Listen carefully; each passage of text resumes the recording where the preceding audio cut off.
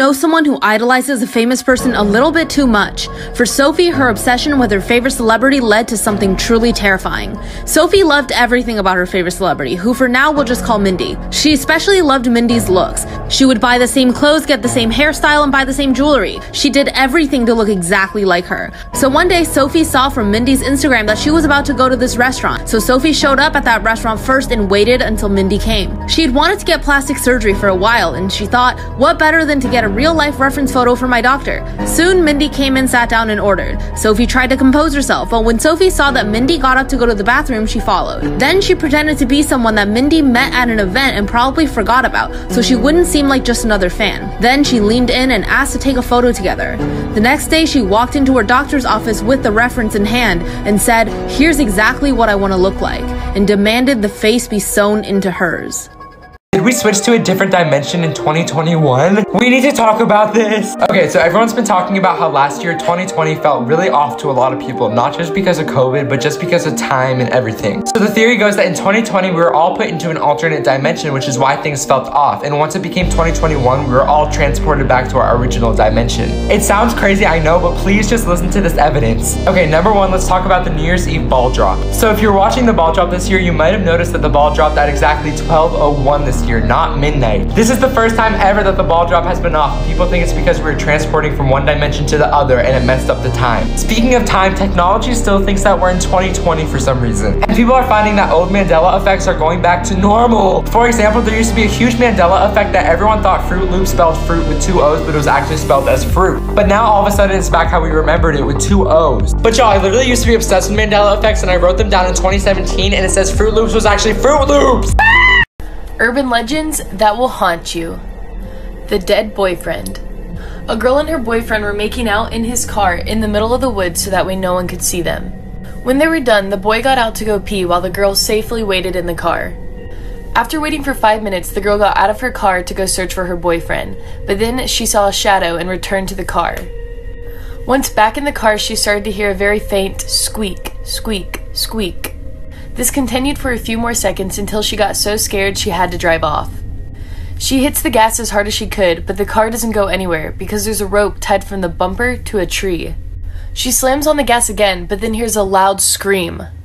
She gets out of the car and realizes that her boyfriend is hanging from the tree, and the squeaky noises were his shoes slightly scraping the roof of the car.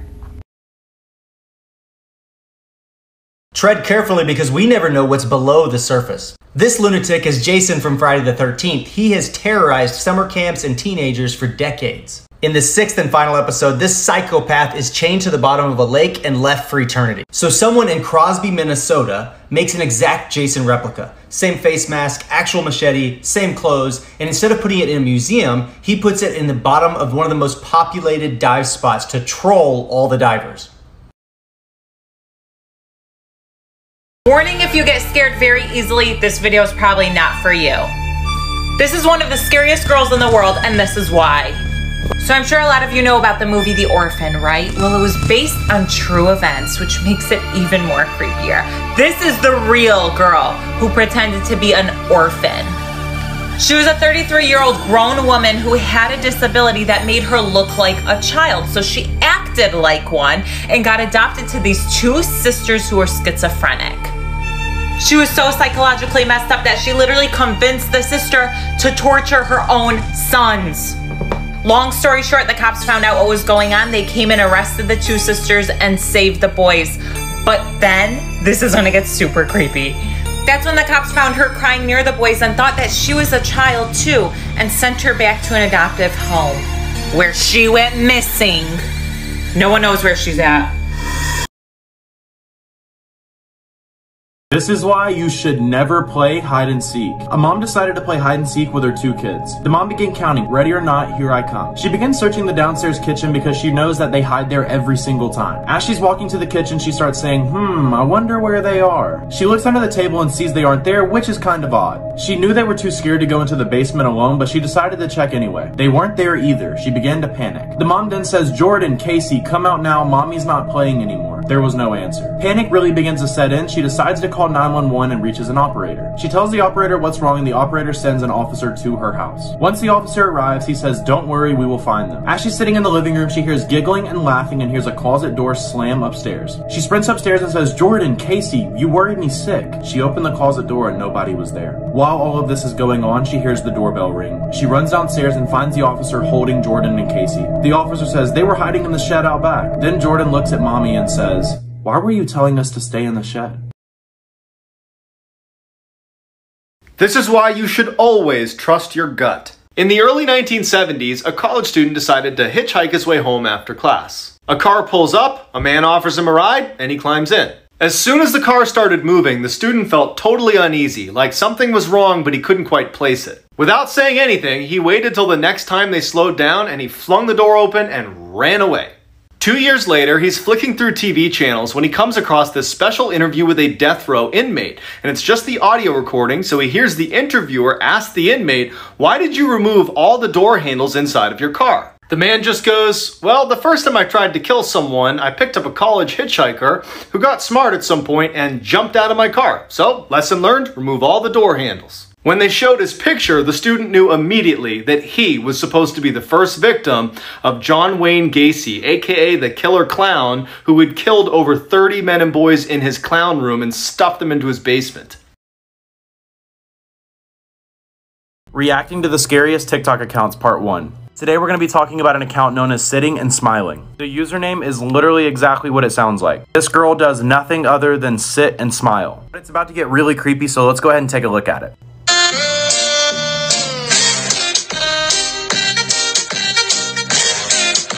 The crazy thing is her videos have an abnormal amount of views. I mean, look how many, 8 million, 8 million, 4 million, I mean, a ton. But her latest video was posted on 4/18/2020. Why would somebody quit when they have that amount of views? The weird thing is her bio used to say, "I'm not kidnapped." And her bio changed. And I found her Instagram account and it gets even weirder. She hasn't posted in over 40 weeks and she posted this video of a butterfly. And I guess a bunch of her fans are saying MK Ultra. And do you know what MK Ultra is? MK Ultra was a top secret CIA project that gathered information with psychological torture. Also, click the link in my bio to watch my latest YouTube video. This is why you should always live stream at night. A girl was getting ready for bed when she heard footsteps downstairs. She decided to check it out, searched downstairs, and found nothing. She thought it was odd, so she ran back upstairs. She set her phone on her desk to live stream herself sleeping to see what all these noises were. She then hopped in bed and went to sleep. She wakes up in the morning and immediately runs to her phone. She noticed there was 5,000 people watching and the whole chat was spamming "Get out now." Her confused begins rewinding the live stream to see what all these people were talking about. She rewinds the stream and finds spirits running up and down the stairs. If you want to see live streams like this, click the link in my bio to download Big O Live. Big O Live is an amazing app where you can literally go live to thousands of people in minutes. So if you can't go live on TikTok yet, you can download Big O Live and literally just start building a community. And for all my gamers out there, if you guys want to play Among Us, you can download Big O Live and you can all be in a sort of like FaceTime call to communicate during the emergency meeting. Click the link in my bio to download it and click the button that says Big O Live. Thank you guys. This boy was missing for 2 years, but you won't believe what they found under his dresser. Shannon and Michael found out they were pregnant in 2002. They were super excited but had been fighting a lot and the relationship was strained. After their son Ricky was born, they decided to break up and share custody over him. At first, everything was going well until the mother Shannon would disappear with baby Ricky for days at a time. This led to the dad Michael taking her to court for visitation rights. But she never showed up on her court date, so the judge gave the dad Michael temporary custody. But soon after, Shannon and now 4-year-old Ricky completely vanished. It became apparent that Shannon had abducted Ricky, so a warrant was issued for her arrest. Things only got stranger when Shannon's mom put up posters around the neighborhood saying Michael was the one who abducted Ricky. Suspicious she was somehow involved, Michael did his research and alerted the cops. The cops busted into the grandma's house and found a wooden dresser when they heard a sound come from beneath it. I'm about to show you one of the greatest ghost pictures you'll ever see in your entire life, and you can't find it on the internet. Also, shout out to Mr. Ballin. I think you're gonna love this. My husband's cousin went to New Orleans on a historical tour, but they made one stop that wasn't scheduled. To the house of Madame Lalaurie. Long story short, she was a mistress, socialite slash slave owner who was found out torturing, mutilating, cutting up body parts, serial killer, super sketchy. And these are the 3 pictures that she took. I also want to preface that the tour guide said it would be a good idea to take as many pictures as you can because newer phones pick up better things like orbs and such. Here's the first picture. Nothing really to see, just her house. Here's the second picture. As you can tell, a woman clearly walking in Victorian garb, judging by her shoes. Everyone on the tour said no one crossed this block the entire 5 minutes they were sitting there. But here's the winner. Is that her herself walking back into her home? The picture behind me might look like a normal photo, but it's actually one of the most sinister, real-life haunted photos in history. Taken by a professional photographer in 1972 as guests arrived for a wedding, everything in this picture looks happy and normal. But if you take a closer look at the man standing in black, you'll see something odd. You can actually see somebody in white crouching behind the man. All 4 of the people in the picture said that there was no one behind them when it was taken. The photographer said the same thing and that it would be impossible for someone to crouch behind them without him seeing them. This is a better picture where you can actually see the guy's legs, and then in the top you can see his eyes.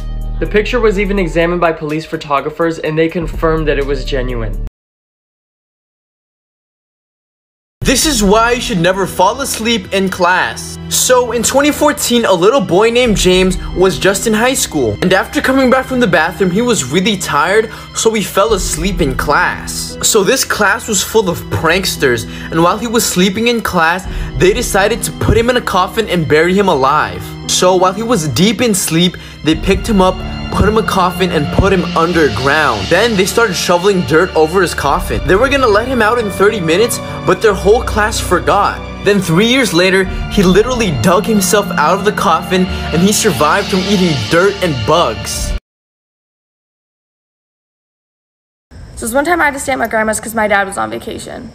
And I was having a huge box of clothes come in and I was not about to have these hoes stolen, so I had my friend stop by to put them inside. So I called my friend up and I was like, hey, can you tell me when you get to my house and let me know when you put the package in? She's like, I got you, shawty. I was like, bet, girl. So around 10 minutes later, I got a call from her freaking out. She was like, Kayla, is there anybody at your house? I was like, no, my dad's on vacation and I'm at my grandma's. She said, no, Kayla, there is somebody at your house right now. So I start freaking out. I'm like, girl, what do you mean? And she said she saw someone walk across this huge window and then my dad's lights turned on. So I start freaking out. I'm like, what did you see walk across the window? Like, who did it look like? And she said it was just a black, tall figure that walked across that window. And around 5 minutes of being on the phone, freaking out, she said my dad's lights turned off again. Eventually, me and my grandma drove by the house to make sure nobody was there, and of course, nobody was in my house. And it only gets worse. Real scary food stories. Before our story starts, Joseph had already taken out 10 people. And they were usually people that were homeless. Or people who did drugs. He would usually take out these people under a bridge with an axe. One time he even taken out a lonely fisherman who was under the bridge and caught him murdering. His full name was Joseph Metheny, and even after killing all those people, he opened up a burger stand. Now that he opened a burger stand, he would put his victims in a meat grinder and use their meat as burgers. Eventually, Joseph got caught and told the police that he would sell pork rolls and human meat mixed together, and nobody could tell the difference. He said, if you season them right, they both taste the same. Kinda makes you wonder what's in the sandwiches you're eating nowadays. Like this video if I should do another part of Scary Story. Robert Wan was a 32-year-old married man who decided to spend the night at his friend's house. The house was owned by Joe Price, Victor Zaborski, and Dylan Ward, who were in a polyamorous BDSM relationship. A 911 call was placed at 11:49 p.m. by Victor, claiming that an intruder came in and stabbed Robert. The paramedics who arrived were immediately suspicious as the men were acting very calm and not helping the paramedics. But the crime scene was even more suspicious. Robert had been stabbed 3 times, once in the heart, and was laying on a bed. The bed was neatly made and there was barely any blood anywhere. A knife was found near his body, but it was proven to be staged as it was not the right length and the blood that was found on it was white there. The autopsy also showed signs of sexual assault. However, the semen found in Robert's rectum, anus, and thighs all proved to be Robert's own semen. Multiple sex toys were found in Dylan's room, including a device called the milking machine, which forces a man to ejaculate using electric shock. A knife the exact length of Robert's wounds was also found missing from Dylan's room. In 2008, Joe, Victor, and Dylan were charged with conspiracy and obstruction of justice, but found not guilty. Robert was allegedly restrained, incapacitated, sexually assaulted, and then killed in that house. This is the case of Oliver Stevens. Oliver was a 13-year-old boy from Reading, England. He was a student at Highdown and Sixth Form Centre. Oliver's family described him as a charming, beautiful boy who was hilariously funny, and he was very witty. Oliver's parents said that their son was an enigma, so he had autism and suspected pathological demand avoidance. On January 3rd, 2021, reports were made of an assault in Bug Bottoms Field, Emma Green, Reading. A man who has chosen to remain anonymous said that his wife was walking their dog through these fields when she saw a young boy on the floor. He had 7 people around him and his face looked very white. Another person who was walking their dogs that day said that they saw a group of young people standing in Bug Bottoms Field around 3:30 p.m. and they described their behaviours as unusual. Oliver Stevens was the victim of this assault and he was pronounced dead at the scene.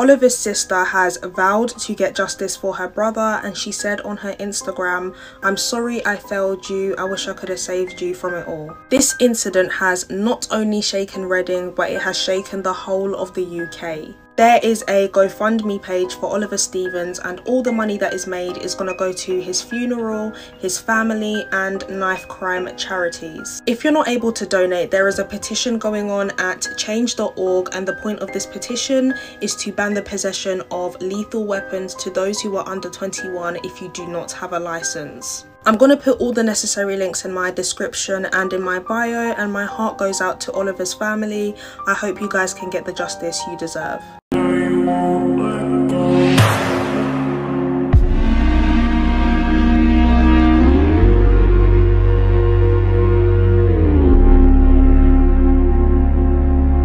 The Exorcism of Annalise Michel. This is what inspired the movie The Exorcism of Emily Rose. I'm not really going to go into the whole story, but I'll give you guys some backstory before I play the audio of her being possessed. So she was raised in a very Catholic family, very church-going people. When she went away to university, she started to experience these hallucinations. When she went to the doctor, they said that maybe she was epileptic or schizophrenic. However, it got worse as time went by. It got so bad that she would actually eat spiders, cockroaches, and lick her own urine, simply because she was possessed. If you guys want more of a backstory, I'd be happy to do a video on that, but let's get to the recording.